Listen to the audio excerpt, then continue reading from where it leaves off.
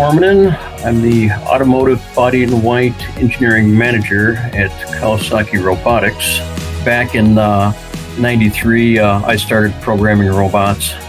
And back then, there was no offline programs. Everything was done by a human, where the human had to choose the robot positions, speed settings, accuracy settings, interpolations. The human had to program the individual robots, collision avoidance.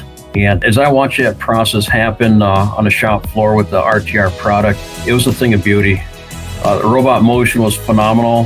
The robot interactions with each other and not crashing was unbelievable.